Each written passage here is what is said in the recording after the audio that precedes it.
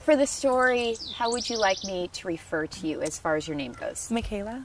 Okay. Yeah. So, right off the bat, what is microdosing?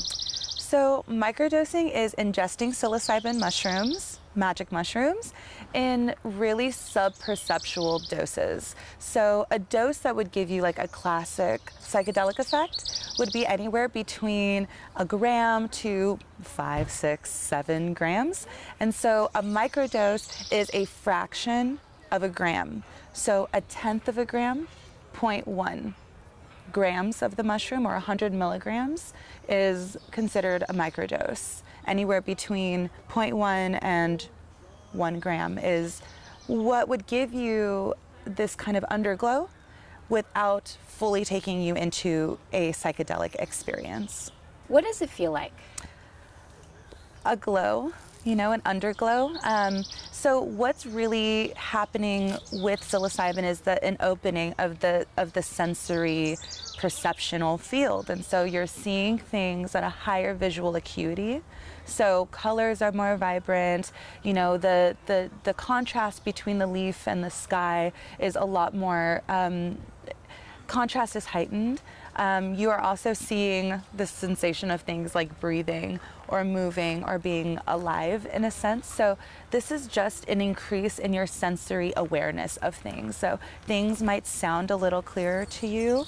I notice too, while I'm microdosing and mothering, my availability of emotions, you know, my availability to cry and my availability to laugh is a lot more at the surface. So for some people, they feel that that's an alleviation of depression symptoms. But what we're really experiencing is just an increased sensitivity to the world around us.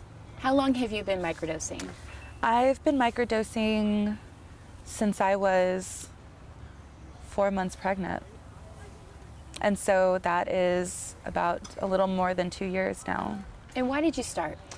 I started actually because I found that moving into my pregnancy, I was struggling with alcoholism. So alcoholism runs in my family, many generations, and that was something I didn't want to bring into my pregnancy. It's something I really wanted to face head on and clear before my child came into the world, because I grew up in an alcoholic family, and that was really challenging. For a lot of reasons. And so that was like my primary motivation was, I mean, I've heard that psilocybin mushrooms can help combat addictive behavioral patterns. And so I kind of wanted to approach it head on and move my alcoholism and my unconscious use of alcohol into maybe mindfully reaching into psilocybin and other materials of the earth to, you know, deal with what I was dealing with underneath, which was unresolved trauma. Now, as a mom, your son is 2.5. Yeah. How does it help you? Like I said, it makes those emotions to connect with my son and toddler way more readily available. And it slows down my desire to react, and instead I respond to him. You know, it really slows down and helps me like get on floor level with him and understand and might be able to see how he's feeling things from his perspective, as opposed to just my perspective and my view of the way that he's acting. Him throwing things on the floor and him tossing the laundry around is not about him being mischievous. It's about him discovering his world, and I can respond to him in a better way. So it slows everything down. It gets me to actually want to sing like the Pixar songs with him, you know, and it helps me connect to like my inner child. And I definitely had a lot of depression and anxiety before as a young person, and having a child and becoming pregnant and going through the birth experience can intensify those feelings. And so even after he was born, I felt that kind of postpartum depression start to creep in, you know, and so it totally changed the game for me.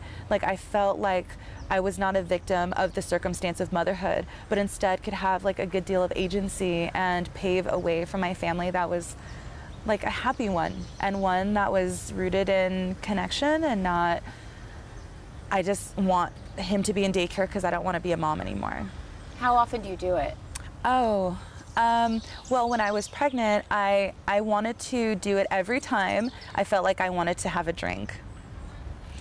That was kind of the alternative, because like I said, I was dealing with these feelings of I wanted to reach for alcohol, right? And not just because I was sad, but because that's what we do socially. You know, like I'm at a music event. Music is a big part of my life. So I would go to a concert pre-COVID, like you could go to concerts and, you know, everyone's drinking. And that is the social lubricant. And so instead of that, I chose to microdose instead. And that actually surprisingly altered the spaces I wanted to be in, because, oh wow, maybe a loud, crowded room was actually not where I wanted to be, but the alcohol made me numb to the sensations of the space that made me feel uncomfortable. So going out to concerts actually changed. I actually wanted to maybe go to the beach instead or go on a hike instead. And actually, because my sensory awareness was so heightened, it changed the shape of how I even wanted to socialize in the world. So I was dosing maybe once a week at that time.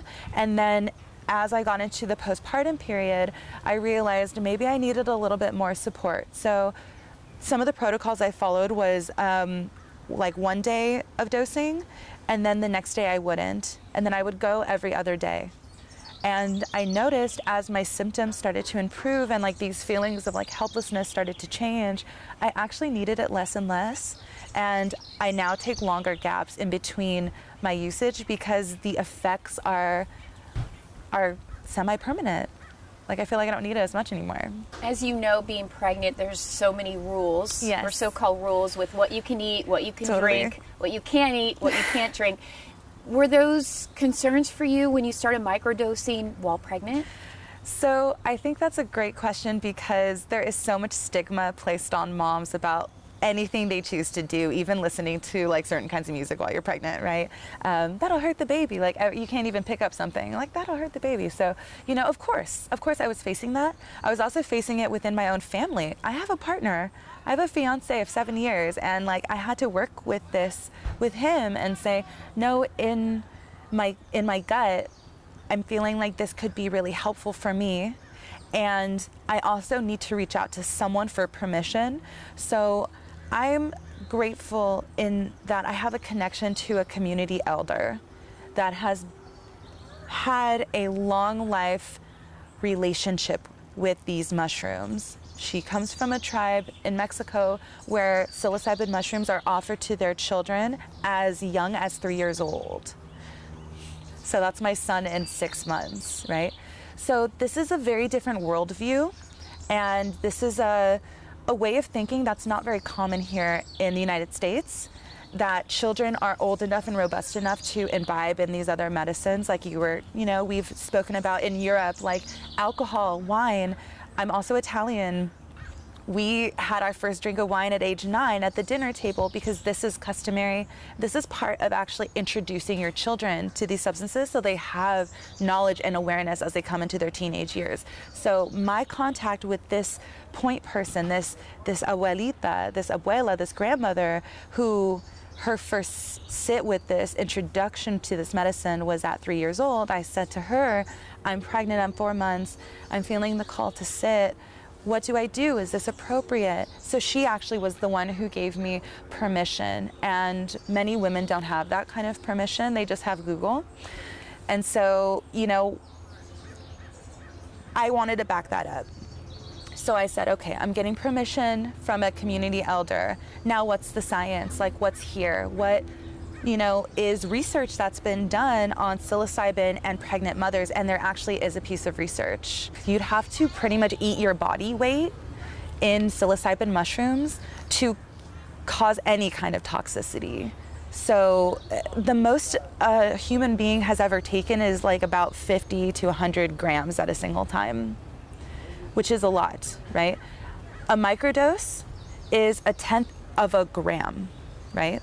And so little of that is making it into the breast milk that it's inert, essentially, once it makes it in there. Although psilocybin is present in breast milk, it's a non-toxic agent for adults. in vast quantities. And so it's less toxic than aspirin, than caffeine, than nicotine, than morphine that's given in the epidural at the hospital. So we're looking at a substance just on the traditional side, right, is very well integrated. And then on the science side, pretty much inert as far as toxicity. If death is a toxic endpoint, it will not kill you. As you know, there's a stigma around drugs in general. 100%. But when you talk about mushrooms, Yeah. what most people know about them, they're hallucinogenics, Yeah. they're referred to as magic mushrooms. Right. How do you get around that stigma that doing this is bad and you're just a druggie, or whatever term someone wants to use? Totally. And I think that those feelings of being a druggie or a junkie is very much perpetuated by like the propaganda during the drug war. And also very much like the hippie revolution, like drop out, tune in, go live in a school bus or whatever. And like that's very much not what's happening among microdosing mothers. I'm seeing microdosing mothers be very involved in their communities, very much involved in their families. And what's leading people to want to dose is actually the desire to be more present in their life. And I think that totally redefines what we think about as a drug user. They're characterized by this desire to escape, and yet how I get around it, I see the mothers in the community, I see myself very much present in my family, and I see that reflected in how my mom views me as a mom. She's like, you're doing a great job. I see other people like, you're doing great, keep it up, what are you doing? And I'm like, I'm microdosing. I'm seeking out these medicines of the earth that are very supportive for mothers. And so I'm at the farmer's market with my son. We're buying this amazing produce, and we're sitting in a lot of abundance, and we're walking around and he's playing with kids, and I'm there and I just took my dose, and I'm functioning, and I drove us there, and I'm communicating with other parents, and I'm watching him, and I'm watching other families drink booze, right? I'm seeing moms have a beer, I'm seeing dads have a glass of wine, and the question to me is like, what makes us so different? We're just being here for our family in the ways that we know how, and in ways that somehow make us a better person or can help us be better people. So I feel like the stigma is so concentrated in the mind because of propaganda and not the reality. The reality is very, very different. But the reality is what you're doing is illegal. Yeah. On its path to decriminalization. So what I will say is legalization and criminality is a very fluid thing. It's something that's ever evolving as research, right? As testimony, as these experiences and stories come forward. And so even in different pockets within California, psilocybin mushrooms, magic mushrooms, and some of these other plant medicines like ayahuasca, and not always peyote because of conservation issues, they're becoming decriminalized in different regions. So in Santa Cruz, they're decriminalized. In Oakland, they're decriminalized. So I'm going to a local cafe in Oakland, and on the table is a bar of chocolate that's got mushrooms in it, and no one's no one's blinking, an eye about it, because it's so normalized in that community to have access and to openly talk about it. So I feel like here in San Diego and in other parts of California and in other parts of the nation, we're just slow to accept, and we are coming into that the same way that we came into cannabis. However, many of us in the movement would not like to see legalization. We'd like to see decriminalization, and there is a difference. Okay, so tell me about the difference and also what it is that you're doing, because obviously you're open to speaking about this, you go on your social media, you're open to sharing your stories. There's an end in sight for you as far as decriminalizing what you're doing. Totally. For others. It's so necessary for some of us to be out and forward, because we need to move the needle. We need to help give permission to other mothers. We need to give permission to fathers and other families, and family units, that they don't have to suffer, that there are treatments, right, that come from the soil that can help alleviate symptoms of depression and anxiety better than SSRIs or any pharmaceuticals without the side effects. And because it comes from nature, right, there's every reason why this should be integrated into our society. This medicine got lumped in and criminalized as part of a movement as part of a government-sanctioned mass incarceration initiative. So there's many people in jail just for cannabis when people make millions on cannabis right now, which is a strange paradox that some people are being warehoused behind bars, and on the other side of it, these folks that are highly invested and have tons of capital are making money on cannabis. So for me, decriminalizing and coming forward is part of just putting my neck on the line for families I know benefit from this, and to not just speak to the choir. People know in my community how helpful this is, and we all sit with this medicine and eat it, and like we know what it is and protect each other. But having the opportunity to tell like the public that this is not a dangerous molecule, that this is a molecule that's very helpful, is like reaching an audience that it's such an honor. It's such an important thing to get the person at home who's just heard about this to know that normal people, you know, just like a mother, just like the person who's working at the supermarket, or even like the kindergarten teacher.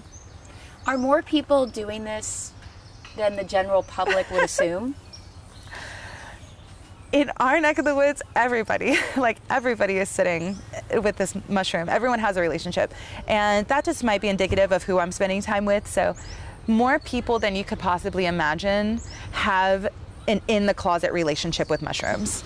And would it be people you don't expect? And when I say this, I think yes, people in society can look at someone yeah, and assume that person uses marijuana, or right, that person does this, or that person does this. Would you say that these stigmas are, there is no stigma when it comes to mushrooms? In other words, you know, the CEO that goes to work in her suit versus the stay-at-home mom that's in her sweats and lighting incense, are they both doing mushrooms? 100%. It's ubiquitous, so it's amazing, like the variety of people who have their lives touched by mushrooms is as vast as the people on the globe. I mean, like you said, like the microdosing CEO of Silicon Valley has a relationship with mushrooms, and the sweatpants mom at the park has a relationship with mushrooms, and the kindergarten teacher who's teaching your children have a relationship with mushrooms, and the head of your local hospital. You know, these are actually people that I know for a fact because I know them, they are my friends. These are the positions in our community that they hold, and they have a relationship with mushrooms. So you know exactly what I mean when I talk about the different types of people. It's what we as society will stigmatize different people based on how they look or how they dress or what their job is. Totally. Are you microdosing right now? I'm not on a dose right now today, but I microdosed yesterday. Okay. And this term microdosing, it's kind of this ongoing relationship, you know, having a relationship with mushrooms, or like eating the mushroom, or having a relationship, right? Microdosing is just one way that you can approach the mushroom. So it just means taking a small dose of it. A lot of people are on specific protocols where they do 1 day on, 2 days off. This is called the James Fadiman protocol. There's also a Paul Stamets protocol that looks different. There's 1 day on, 1 day off. That's a Microdosing Institute protocol. So there's all these different protocols. But for some of us, we take a more like intuitive approach. Where like, I could use a boost today, you know, or I've been in a rut. You know, I want to kind of go into myself and discover what's there, and maybe do some journaling or go out hiking with our child and get an answer, or to be revealed something, make a slight adjustment, and then we might not microdose again for like many weeks even. As a mom, or even as a person, yeah, where would you be without microdosing? Oh my gosh. I mean, without the mushroom in general, like before I met the mushroom and learned about microdosing and just learned about dosing in general, I was suicidal and an alcoholic. and I actually had like no sense of identity and purpose, and was very much involved in the overculture, or like what I was being told I should be like from magazines and social media even, you know. I was very much influenced by the world around me in this is how you need to be in order to be a happy person, and was seeking out my version of happiness in other people's versions of happiness. But when I found the mushroom and I found microdosing, and I just listened to and applied their original instructions, sometimes it'll just feel like an epiphany, or just like I feel like I already should have known that, but now I know it, and applied that into my life. I'm a vastly different person for the better. I had no idea that this level of happiness and contentment in life would be possible before I found the mushroom. And I was clinically depressed, seeing therapists, and no one knew how to help me. And the truth is, no one could. I had to help myself. Going back to the decriminalizing mushrooms, is there an active push in San Diego County right now? So thankfully, there's a great movement called Decriminalize Nature. And I think that's such a great name, because we forget that these drugs are not just drugs. Like, they're components of the natural world. Cannabis will grow wild. Mushrooms will pop up out of cow patties wild. And, you know, these are just things we run into in the world. And decriminalize nature means to make our relationship with the planet whole again. That there's some parts of nature that shouldn't be in our possession, and there's some that are okay to be. So in Southern California, Decriminalize Nature has worked on the city level, and so helps to give cities all the paperwork necessary in order to move a decriminalize initiative forward. So there's Decriminalize Nature in Santa Monica, and it looks like we're gonna maybe start one here in San Diego, and we'll see what it looks like. There's also another bill being pushed forward across the entire state of California called SB 519, and it is essentially a decriminalizing initiative as well, but it's on a state level. So that's huge. I mean, that would change the face of everything that we do. Mothers can feel safe. Families can feel safe knowing that them finding the mushrooms, encapsulating it themselves, or sharing it among each other is not a criminal offense, and that's really important. This should get decategorized. It shouldn't be a Schedule I drug. There's no reason that it should be. It's never killed anyone, actually. Do you feel safe talking to me, talking in front of our cameras about this? I wouldn't be here if I didn't feel safe, and at least I didn't feel like this was purposeful enough to go into an edge that felt even a little bit unsafe, right. You know, because it is really important. With the cannabis movement, that was, you know, cannabis moms, I think, actually started to turn the tide a little bit, as you said, like change the vision of who is smoking weed or who is eating edibles. And it like moved into domesticity. It moved into, no, it's everyone. And there's everything okay about having a relationship with cannabis, and like, look at where we are now. You can go to your local corner dispensary over 21 years old, and anyone can go get cannabis now. And so I would like to see not a legalization initiative, but a decriminalization initiative, in that I can cultivate in my house, and I can make my own medicine, and I can share it out, and no one's getting in trouble for that. And that's what's really important to me. We don't want big money interests like trying to take on psilocybin and sell it back to us at a premium. It's so easy to cultivate. It's so communal that I feel like that would really disrupt what's happening and the goodness of what's happening, which is everyone has access to mushrooms and no one is getting thrown into jail for it.